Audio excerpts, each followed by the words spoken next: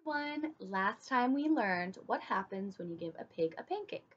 But what happens when you give a moose a muffin? Let's find out. If You Give a Moose a Muffin by Laura Jove Numeroff, illustrated by Felicia Bond. If you give a moose a muffin,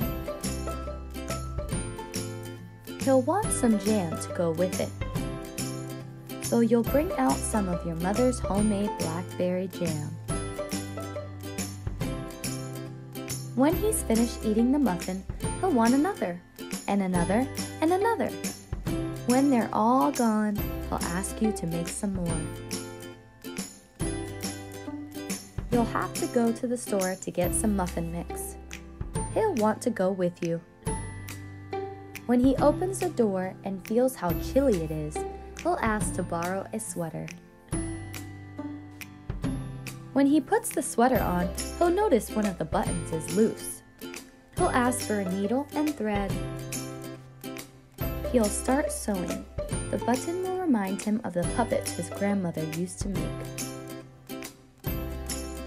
So he'll ask for some old socks.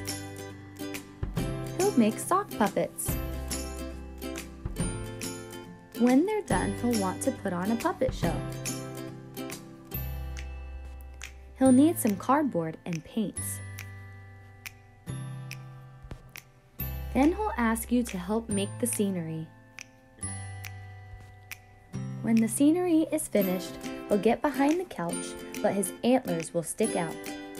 So he'll ask for something to cover them up. You'll bring him a sheet from your bed. When he sees the sheet, he'll remember he wants to be a ghost for Halloween. He'll try it on and shout, "Boo!" It'll scare him so much he'll knock over the paints. So he'll use the sheet to clean up the mess. Then he'll ask for some soap to wash it out.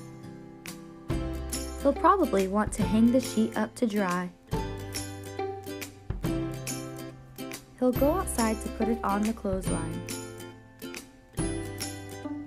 When he's out in the yard, he'll see your mother's blackberry bushes.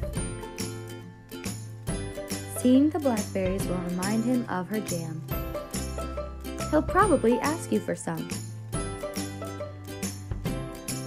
And chances are, if you give him the jam,